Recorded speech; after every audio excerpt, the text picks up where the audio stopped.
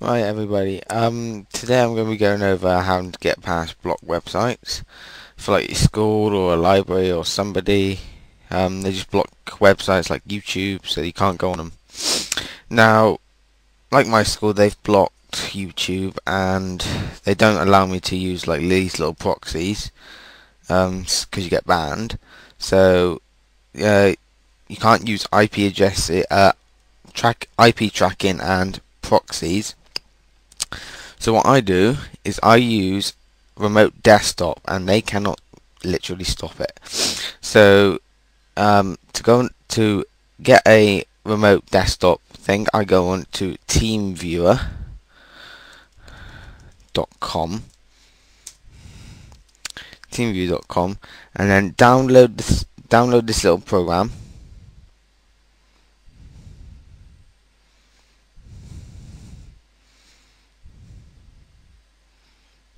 When it wants to load.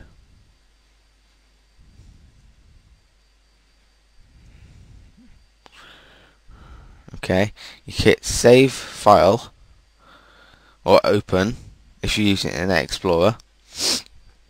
Now the best bit about TeamViewer is that it does not require administrator rights, so you can just install it on, say, this machine here, then go on another machine and just run it off of that. I'll show you how to run it off directly, and it is literally a brilliant program. Right, so we have the TeamViewer set up, just downloading, sorry, and cancel because I downloaded it twice. So we double click open, hit run,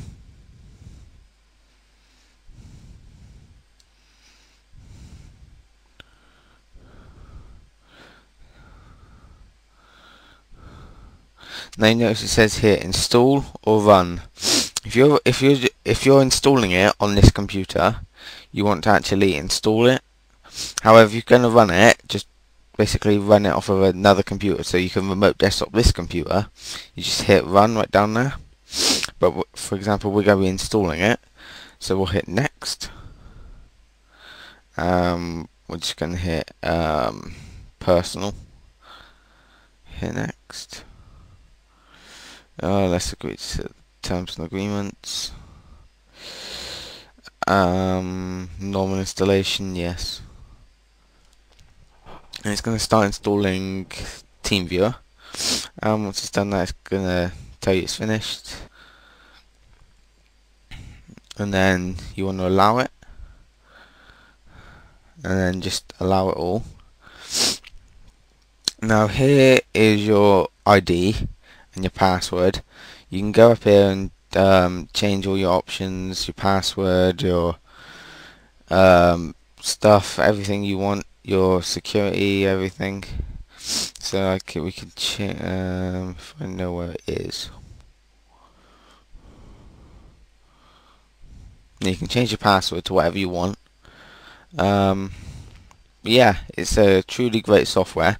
So what you do is you input this little code into your TeamViewer, the one that you want to run, and then you input the password, and it'll load up with the computer that you want to remote desktop.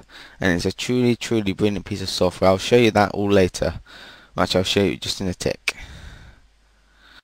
Now that you've set up your host computer, this is like another school computer, but this is my sort of another computer I got in my house. So you want to just click download now, and then hit save file, and then it will appear in your downloads. Double click it, hit run.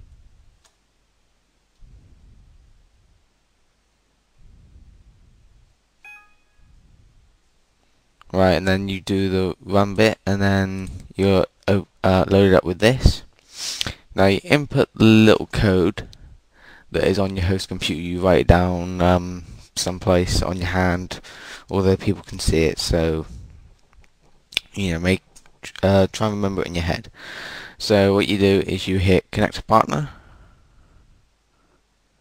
and the password is on the computer.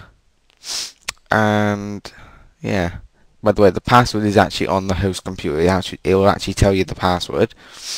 And yeah, you can do whatever you want. You can change your files. You can do basically anything you ever wanted. The only clever bit about this is that I ain't got the desktop, so that it's like a sort of a faster speed. If you want to, you can always just change the quality over it. So optimize the quality. I just prefer having the optimized speed, and you can change the settings, grayscale or whatever, actions, reboot, control alt delete, file transfer, extras, chat, go away, and yeah, you can do chat to your computer, and then if I type it in, type back, there you go, I just type back, and so yeah, it's quite clever. You can do anything you actually practically want, and this is one way to get around your filtering systems. So yeah, thanks for watching this little video of how to get past filtering systems. Also, I do not take any responsibility if you get in trouble and stuff like that. So yeah, thanks for watching this video. Bye.